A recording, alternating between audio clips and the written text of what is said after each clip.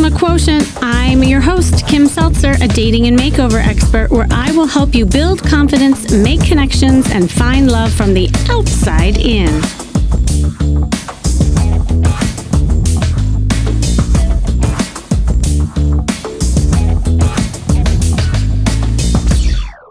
Hey, I just wanted to quickly share something with you before we get into the show. If you haven't heard, I am excited to share my new live upcoming co-ed workshop. It's called Conversation Hacks That Convert to Dates, and it's coming up Wednesday, February 21st, depending on when you're listening to this. This is a live event where I will be teaching you the exact process to go from boring to playful in your conversations when you are trying to get out there and date. So if you're stuck in the loop of painful dates or boring conversations and feeling completely awkward in your body, your mind, and just exhausted the thought of small talk, then you need to join this interactive workshop to help boost that sexy confidence when you are dating. But space is limited. We are approaching this soon, so make sure you click the link you see in the show notes to save your spot, or go to stophatingdating.com.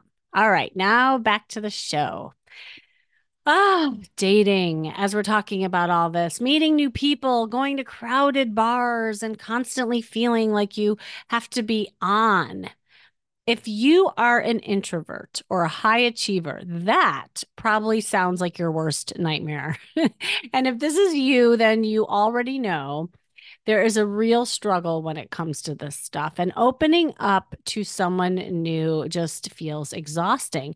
I mean, doesn't the thought of small talk and putting yourself out there sound absolutely awful to you? It's probably true if you are somebody who tends to be in their head a lot and just wants to skip all of this and get to the boyfriend or girlfriend. And here's the other thing. You are probably a little too serious. Look, so I am sure you have that list of what you're looking for in a partner. I would actually predict that for you. I mean, if you're successful, you're probably outcome driven and you have goals and aspirations outlined for yourself, even in the love department. And it's not necessarily a bad thing. And you know what I'm talking about. And it's the lists where your must haves, including good looks, intelligence, success, blah, blah, blah, blah. The list could go on and on. But here's something that I'm going to challenge you on that you probably don't have on your list. Do you have playfulness on your list? If you really stop and think about the good dates or interactions you've had, have you thought about how fun they are? And if you haven't, you should. In fact, being fun and playful, both in your energy and your conversations, are the top attributes that people inherently look for when dating and ultimately landing a partner. This is research-based. This is not just me talking. And studies have shown that a sense of fun is more important to many people than whether someone has a degree or are super intelligent or based in religion. Like, none of that is as important. And other research has also demonstrated that playfulness in adults is a desirable trait in sexual selection. So you might keep making dating and relating more complicated and treating it like a serious chore, when in reality, people just want something more laid back with more levity. I mean, that's what we're all really looking for in the end. What we're looking for is fun and the way someone makes us feel, even as highly successful introverts or achiever that you are. And so you might be asking, well, what is the purpose of having fun? Like, why can't you just skip all this? You know, does this sound familiar? So I want to share a client story with you because it relates to exactly what we're talking about here. This person, the word fun wasn't even in her language. It was completely a foreign word. Now, on paper, she was a catch. She was beautiful, intelligent. She went to an Ivy League school. super involved in her community, high achiever, and worked for a tech company. So she was super analytical and also a little more left brain type, right? And she attacked dating like she did in every other aspect of her life. She prepared her list of non negotiables and qualifications of a man in front of her while dating online.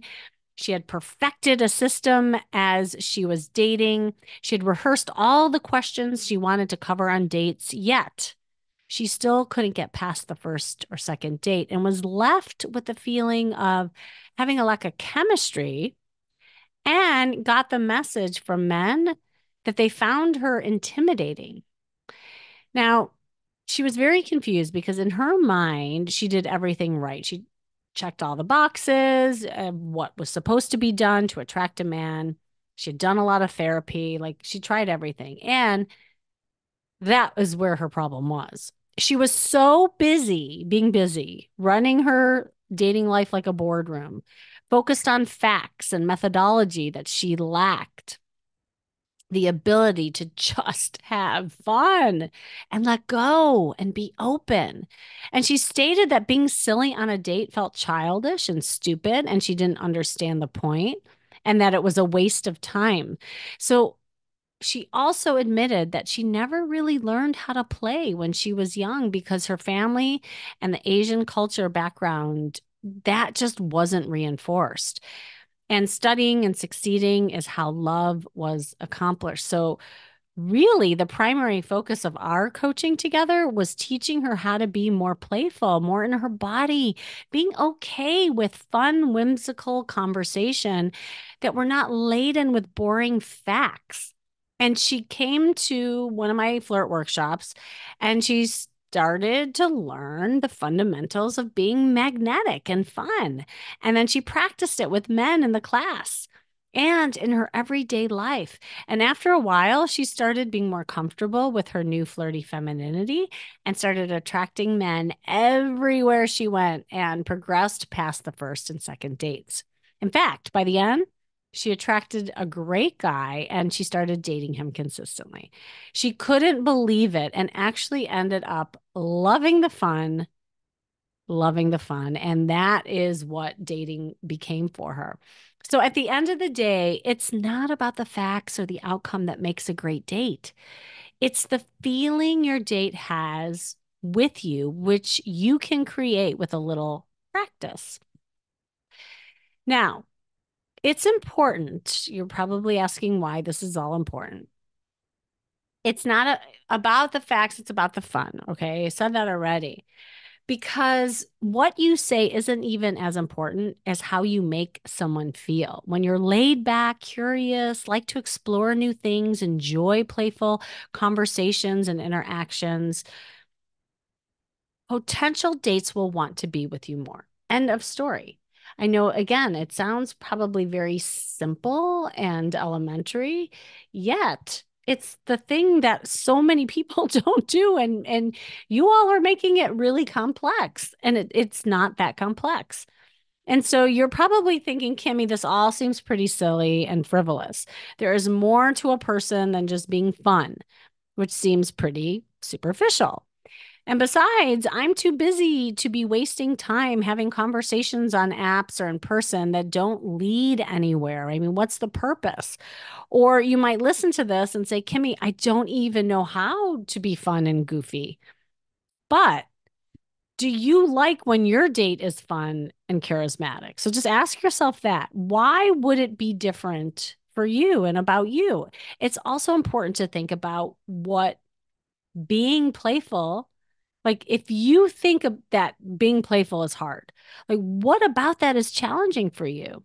Is it that you never learned how to do it, like the client that I described? Or are you worried about how you might come across? You feel awkward, you feel silly, you worry about what other people think or feel. But as for the time element, you might be so busy being busy that you are actually wasting more time than actually taking the time to build rapport, to really get to know someone and make that connection. Because at the end of the day, it's not about the facts or the outcome that makes a great date. It's the feeling your date has with you, which you can create with a little practice.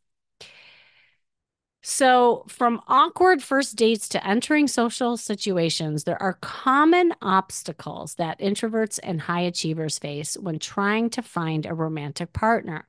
And I want to share some of these common challenges and how they may impact your dating life. Okay.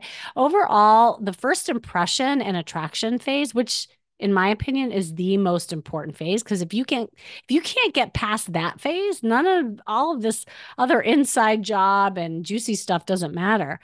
But the reason why this first phase tends to be difficult, it makes it really hard to make that connection and also be open to possibilities.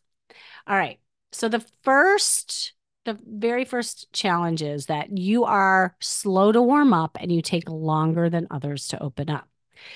So introverts are notorious for being misperceived as standoffish, bitchy, unapproachable, but in reality, you are just a little slow to warm up. You like to take some extra time to warm up to new people, and that includes with your date. Introverts are not the type to wear their hearts on their sleeves usually, and instead you often have your guard up and you take a lot of one-on-one time for you to finally let down those walls.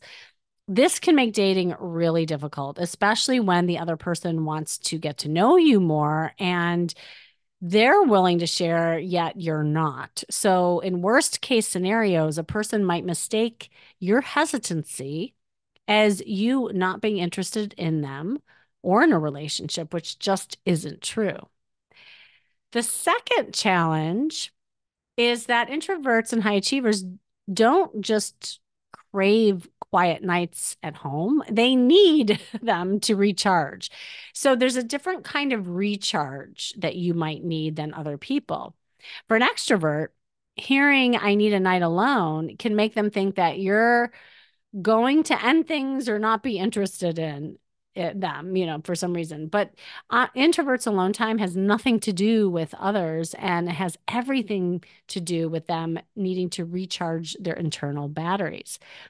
And that's different for everyone. There may be some of you listening to this and saying, well, I just need a couple hours of downtime and then I'm good to go. Some of you might need days, and that's up to you. But the important thing about that is know that about yourself and try to plan dating around that so that you have that downtime before you get back out there or go on a date. So this could lead to misinterpretation big time because maybe upon first meeting someone, your date might think that you're not interested or have low energy. The third challenge is that you have this kind of inherent fear of settling. High achievers have high standards for themselves, and they often bring those same standards into their dating life. And so you know what you want, and what you want, in a partner, sometimes then you focus on what you don't want and you're not willing to settle for less. And while there's nothing wrong with having high standards, it can make it difficult to find a good match on, say, the dating apps or when you're meeting somebody, where people often present in a curated version of themselves, right? And also these high standards that lead to the fear of settling because you don't want to make the wrong decision. If you're a high achiever, you want to achieve something. You want to get the A plus. You want to perform. And if you get it wrong, that's going to devastate you. And then that leads to a cycle of perpetual dissatisfaction and disappointment. So the fear of settling for someone who doesn't meet your standards can be debilitating and cause you to push potential matches away. There could be someone amazing for you, but there might be one little thing that you get scared of and you don't give it a chance. This will lead to reluctance to commit to anyone and a constant search for someone who meets the high standards, which often is a quest that just goes on forever.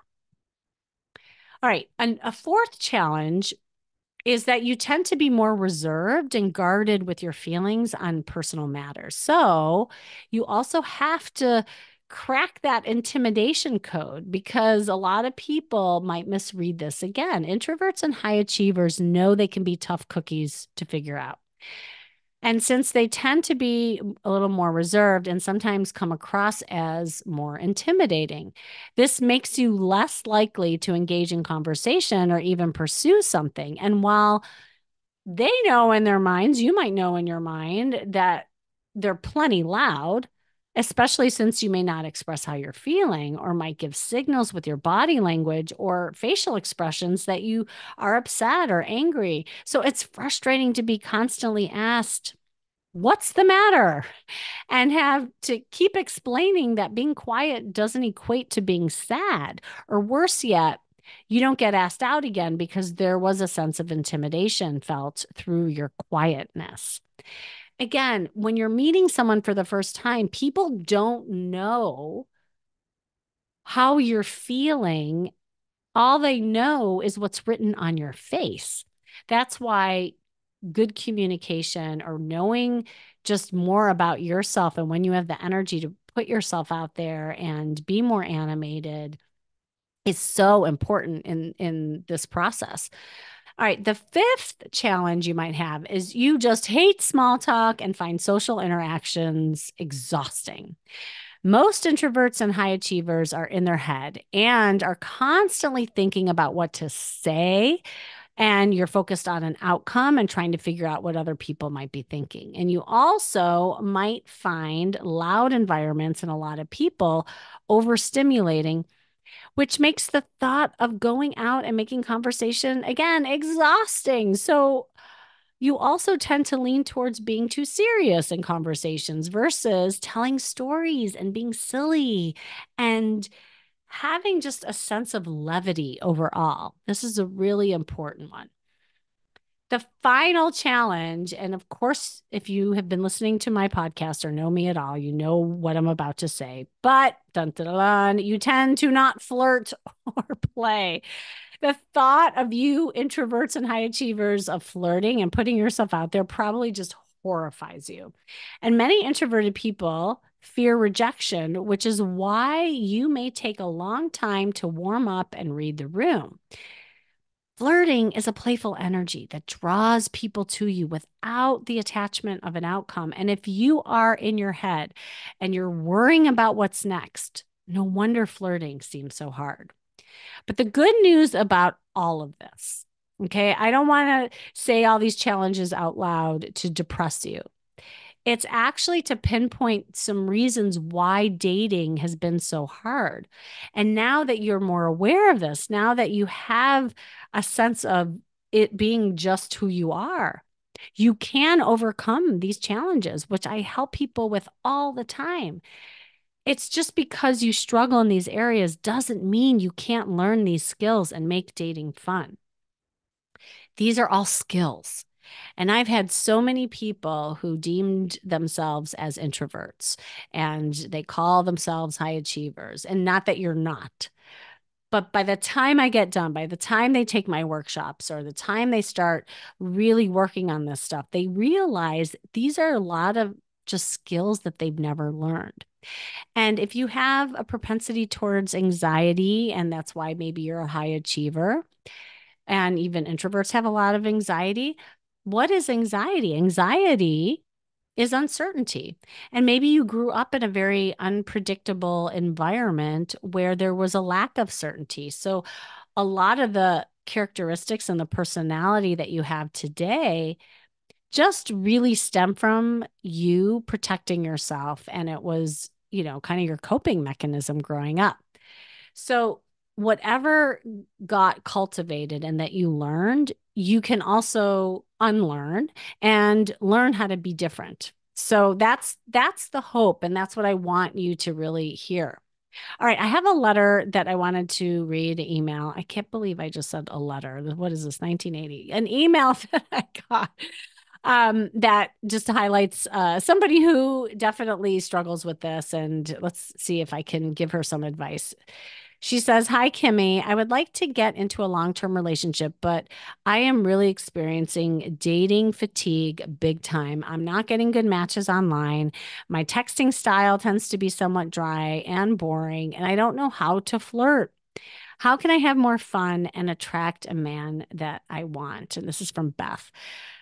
Oh, Beth. Okay. Well, first of all, dating fatigue is real. It's not just you, especially when you are spending so much energy trying to figure out in your head the right things to say, searching endlessly for the right matches, and getting into these factual LinkedIn exchanges that require a lot of headspace. So, no wonder you're exhausted and you feel defeated. But here's the thing, the truth is, when you learn to let go and stop spending so much of your energy trying to do and say the right things, dating will be more fun and you'll find your connections full of chemistry and they will feel more authentic too. So here's what I want you to try. Number one, just take an online dating fast for a while, like maybe give yourself 3 weeks, 4 weeks, and instead start engaging in spontaneous conversations in real life, IRL, with strangers. I know that sounds awful, but just do it for the sake of an exercise and do childlike activities. So ask people silly questions at the grocery store, go to a park and run with some kids, turn on some music and dance. Get comfortable being silly as well. Don't really have a plan of what you're going to say, just kind of be. The second thing is when you do go back online, treat it like a party. Stop overthinking your matches, start engaging in fun conversations, and just see if you can connect in a playful way. Don't get attached to the outcome. Don't go online thinking that you're going to, get your next boyfriend. Just go on and see if you can connect in a whole different way and be more present. The other thing is get in your body more. Take maybe some classes, maybe pole dancing, belly dancing, move your body, get anything you can do to get more in the body and less in your head is going to be the better. And for sure, do things that are more playful. Maybe you want to take an improv class. Maybe you want to, watch funny movies, something that gets you laughing and having fun. Because that's going to help you have more playful conversations that will convert to more dates. The more you let go, the more present you will be, and you won't be fatigued with all this dating that you're doing. You'll instead have fun. So, you listening also might relate to this, and you too have the right to let go and have fun. At the end of the day, remember, it's not about the facts or the outcome that makes a great date or an interaction or a relationship. It's the feeling your date has with you, which you can create, but you just need a little practice. I hope that inspired you today. Thanks for joining me. This has been the Charisma Quotient. I'm your host, of course, Kimmy Seltzer. And remember, you can build confidence, make connections, and find love from the outside in. Make sure you go to my site, kimmyseltzer.com. And if you want to take it one step further, as I said in the beginning, if you didn't hear it, I'm going to say it again. I have just the workshop for you coming up soon. It's February 21st, called Conversation Hacks That Convert to Dates. This is perfect if you are that introvert or high achiever. It's a co-ed interactive workshop to give you the best tips for confidently navigating the social scene without anxiety and uncertainty. It's more than just about dating. This is a way of life. It's about changing the way you mingle, present yourself, and connect daily so you can interact with confidence. Just go to the link you see in the show notes to register. Or if you're listening to this, just go to stophatingdating.com. That's stophatingdating.com. But hurry, seats are limited and we only have a few days until showtime. I'd love to see you there live in the Zoom room. And remember, working on you is working on your dating life. That's all for now.